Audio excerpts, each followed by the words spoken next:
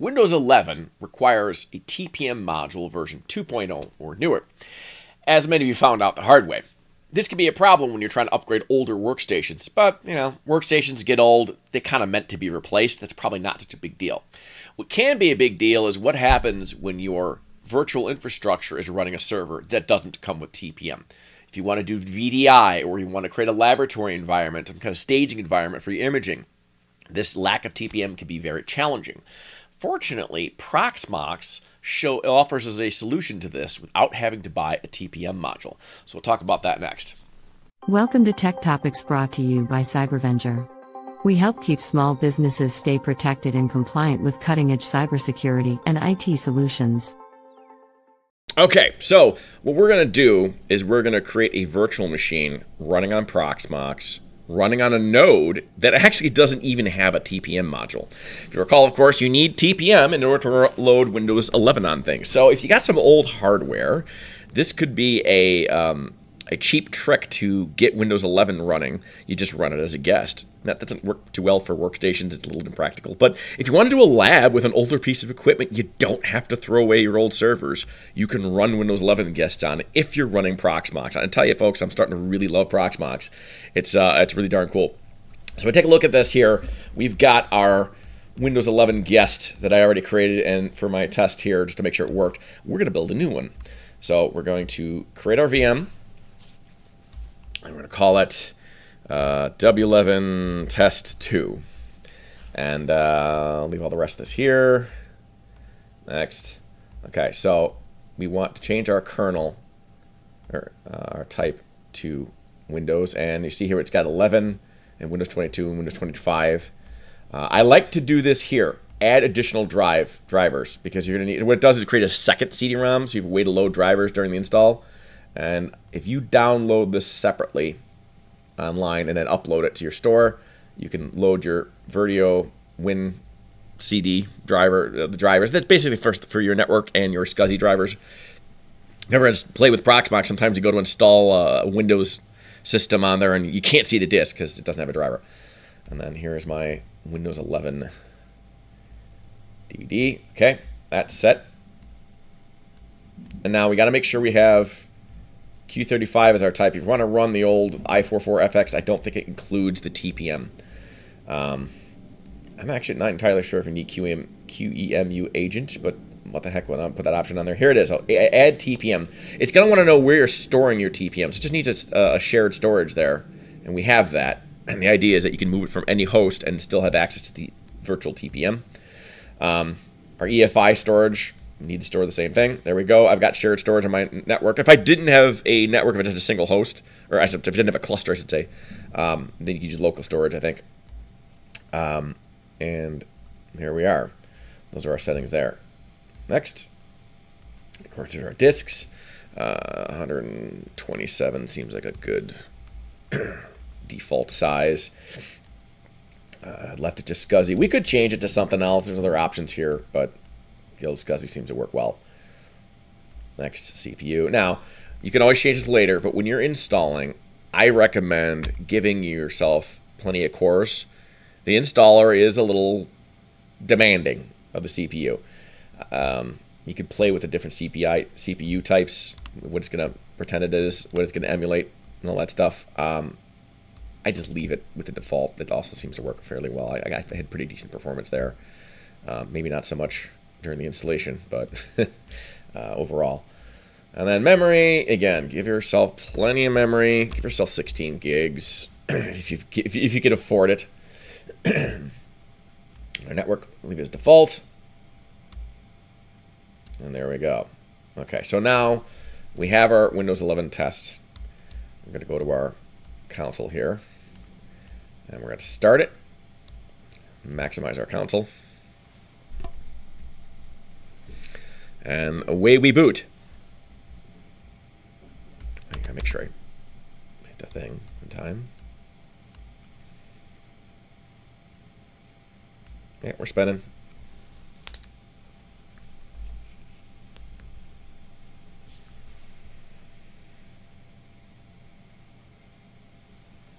All right, so here's our Windows 11 installer. Usually you can get this far without TPM. Yeah, it's all from scratch. Oh, yeah. We agree that everything's going to be deleted. Yeah, not so much demoing Windows 11 install as I am demoing the TPM bypass using Proxmox. Well, not bypass, it's more like virtual TPM. This Windows 11 box is going to think that it has a TPM module on it. You'll see that shortly.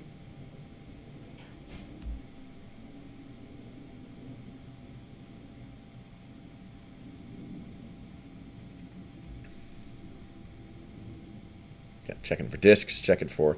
There we go. Normally it bombs by here. Now, we don't have our disk here. We can fix that. Load a driver and browse to our Verdio disk here. And I think the default is under AMD 64. Leave. Yep, there we go. Red Hat Verdio SCSI pass-through controller. Select that puppy. And then install. Ah, see, now it sees our disks. And then next, little panel creating the partition, all that stuff for you. Right? Yeah. Okay. And install. Look at that! And there is no physical TPM on this system. I'm using an old Nutanix hardware. It's basic an ASUS build. It's one of those blade servers. I think it's, what is it? It's an NX 1165 G5, I think is what the hardware I'm using. But it does not have a TPM built into it. And what you saw in the options with the QEMU, which is part of Proxmox, you have the option to build virtual TPMs. And you could do it right there on the guest as you're installing, as you're creating it right there. So we'll let this puppy cook, and then we'll resume our video. Well, we're halfway through. This is a bit of a time-consuming process. Okay, there you go. Just finish is now rebooting.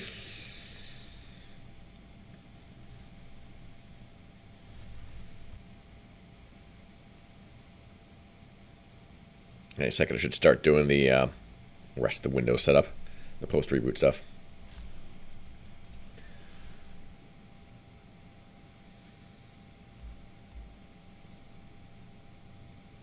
Oh, yay, it's installing updates as we're installing the software. Thanks, Windows 11.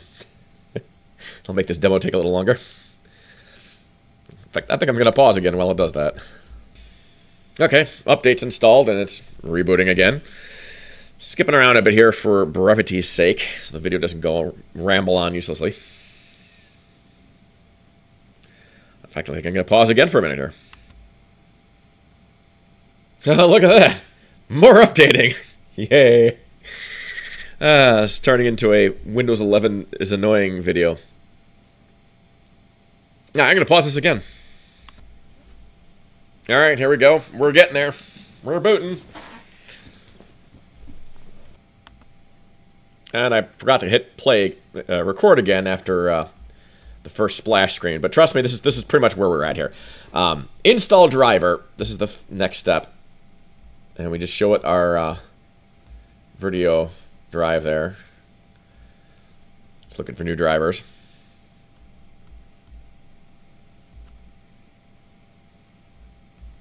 Okay, so you see it found our network card already. That's good. Now we can keep doing stuff. Now we can hit continue, or hit next I should say, but I'm going to let it search for extra drivers for a few minutes. I'll pause the video while that happens. Okay, it's been about 5 minutes of this. I don't know why it's still looking for drivers, but we don't actually need to install all the drivers. We can do that later. So we're going to go ahead and hit next and just skip this.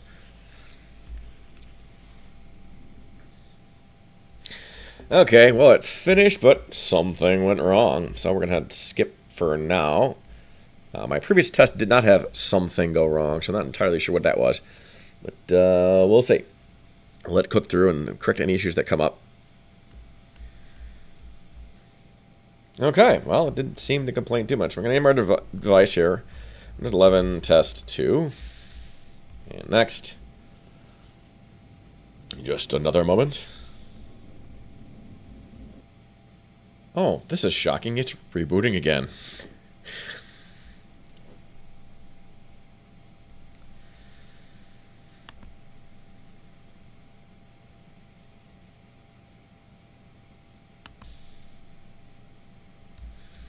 All right, I'm gonna set up for work. Next.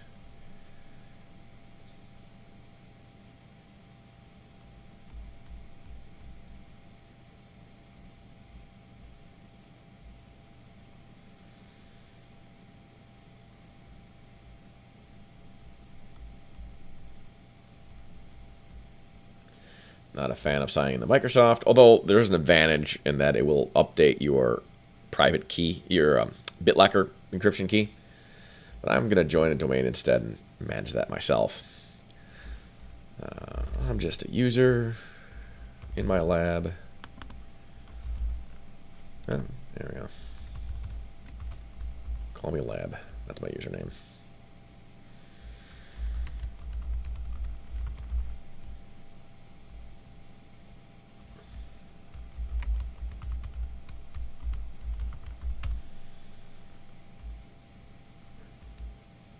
And security questions. Okay, I skipped recording for the video for the security questions. All right, and all these I usually like to turn everything off as a matter of privacy. It's all stuff that tracks what you do, and I just don't see a lot of value in that. But yeah, configure it how you want.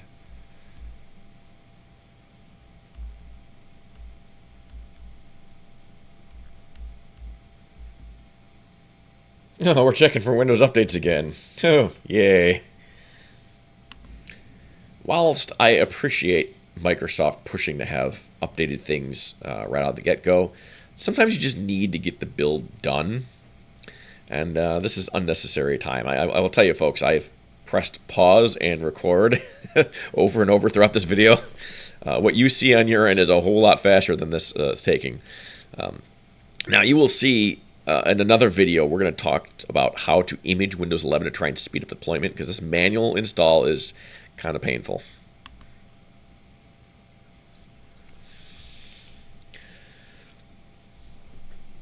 It's going to do some downloading of our Windows updates again. In our previous test before I did this video, this process took a long while as well. Yeah, it says this could take a while. They're not lying. So once again, I'm going to pause the video, give you guys a break from it. All right, we're almost done downloading. She starts installing the updates after that. And here we are installing.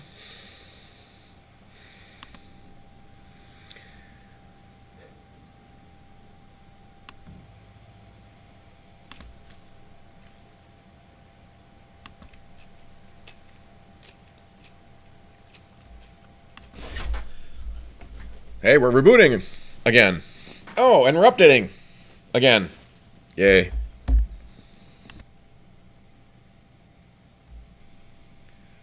After another reboot.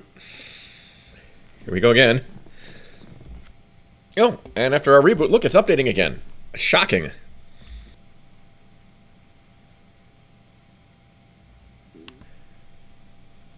Hey, look at that. Only like a million reboots later, we're done.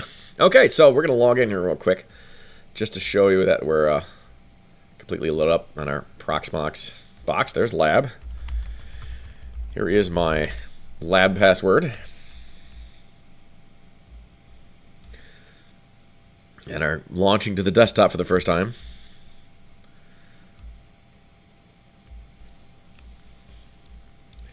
All right, there we are. So there you have it. Load up a Windows 11 box that does not physically have a TPM under Proxmox and creating a virtual TPM and load it all the way to desktop.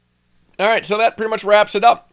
We walked through creating a virtual machine definition in Proxmox that included the TPM settings to produce a TPM online or virtually. And then we loaded our Windows operating system, rather tediously, but we loaded our Windows operating system, and Windows 11 did detect the TPM properly and said no problems with it. We even walked you through how to use Proxmox drivers, how to add extra driver sets you can see, or SCSI drives and things like that. And we completed the install, and there it is. It works. So hopefully that helps some of you out there if you're building a lab, or if you're building a VDI environment similar to that. You can produce a TPM module virtually for your Windows 11 without actually physically having to have a TPM module. And you can do this, I think, in other hypervisors as well. I know VMware's got a way to do that if you have vSphere anyway. I don't know about Hyper-V and some of the other ones out there. But at least we can do this with Proxmox for free. And hopefully that helps some of you out with your labs. And we'll see you in the next video. Thanks for watching. We hope this video has provided valuable information to you. Be sure to share this video with other small business owners to spread the word about the importance of cybersecurity.